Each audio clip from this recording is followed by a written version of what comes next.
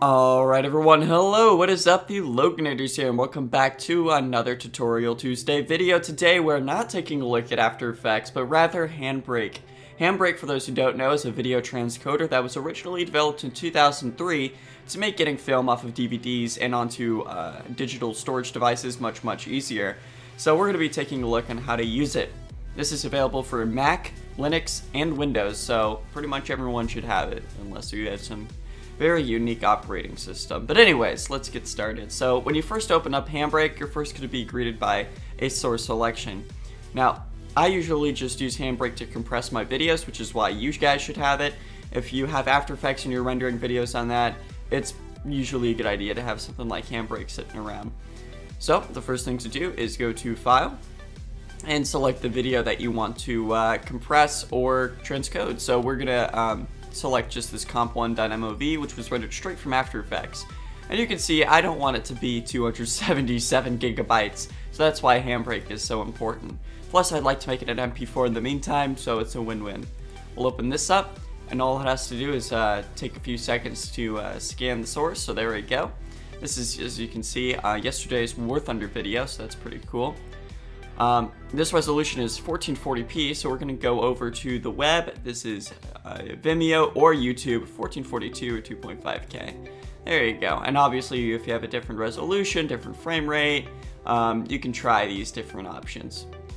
Alright, we'll go to chapters. We'll deselect chapters. Audio, make sure you put the quality to like as much as you can, because when it's just at the default 5 quality, then it's not going to sound too great. So make sure it's at 10. Video, I usually like to bring this down to 5. The higher you go, the faster it's going to compress, but also the worse your quality is going to be. I usually have the best of luck around 5. So it's not too fast, it's not too slow, but it's also a good quality to compress at. Next up, we're going to go to dimensions, make sure everything is okay. This is not okay. We need to change this. It's trying to cut away 2 pixels at the bottom, so we get rid of that. And these dimensions look good. Alright, summary.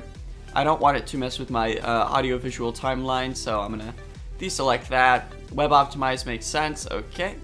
We're going to browse, and we can just save this to the desktop. We can call it whatever we want, so we'll call it War Thunder Video, just because it is. There we go, we save it.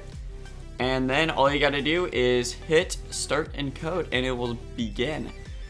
Now I'm actually gonna stop it, there we go, because when you do use Handbrake, it eats up a ton of CPU. Your CPU is most likely gonna be maxed out when you do this.